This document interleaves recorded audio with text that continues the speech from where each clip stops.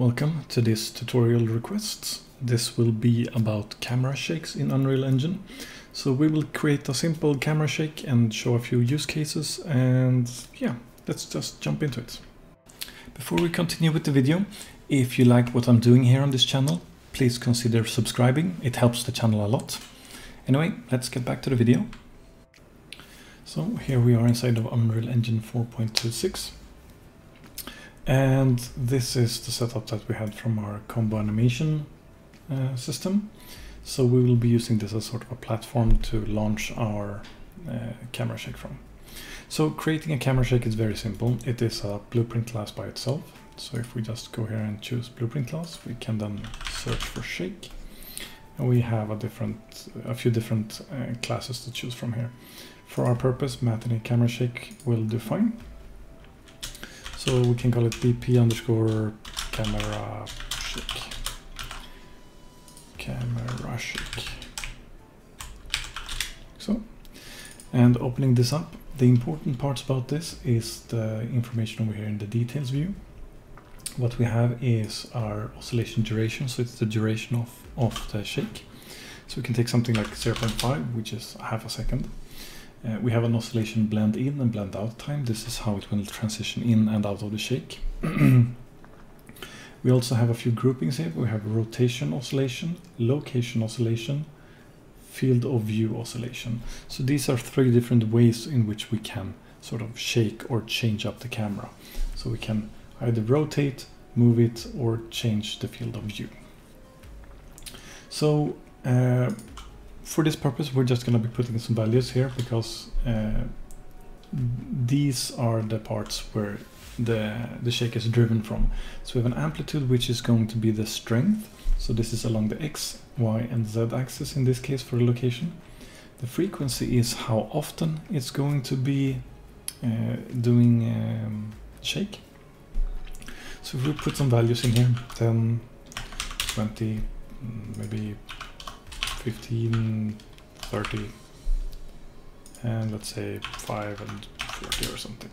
These are just random numbers, and when you're doing this for yourself, you would want to do some trial and error and see what feels good for your purpose, because a camera shake can be made useful for many different things. It can be used to drive home the impact of a weapon hit. It can be used for something like an earthquake, like giving a slow rumble or something like that.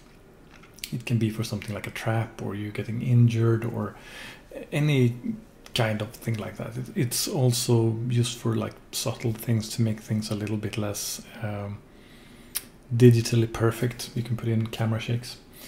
Anyway, so changing these values up here will give you different results. So now that we have a camera shake done, let's make use of it. And in this case, we have a montage over here. So we're going to be pausing this montage, and we're going to be finding a place where she swings. So over there, and we'll make a notify here and create a new notify and call it camera shake notify. And we'll move it to the location where we think it's good. So this means that we'll now generate a notify for when this happens, which we can then hook onto. So we go to our animation blueprint for this character. We type in camera shake notify, get an event for this. So this is the event that will be called whenever we reach that point in animation. From this we can type in play shake. You get a play world camera shake, and this is the function that allows us to do a camera shake. It makes use of a blueprint which we have just created, which is the BP camera shake. It wants a location. In our case, we have a character over here. So we can get the character and we can get the actor location. And then we'll hook that in. So the epicenter is the center of where the shake will take place. It will then take into consideration the inner radius and the outer radius for which other cameras will be affected by this. So if we were to put in 1000 here, this means it's 1000 Unreal units, which means, or translates into 10 meters. So anything from 0 to 10 meters from this will be affected by the camera shake. However, how strong the camera shake will be depends on your fall off and your distance. So the fall off determines how quickly the strength fades out when reaching the outer radius, And the further you are, obviously, the weaker it's going to be as well. So these are all the settings that we need to actually play this now. So if we go into the game and we start, we have this character and we'll do a heavy attack and it should be doing a shake. And there you can see. So at a certain part of the animation it does a shake. And that's one use case, which is very simple. Another use case where we could make use of this is something we have inside of here. So in our player character here we have a very simple setup. When we press the 6th key over here, we'll start a timer by the same time as our current camera shake is. This is hard-coded now, so this is not good practice, but just for this purpose.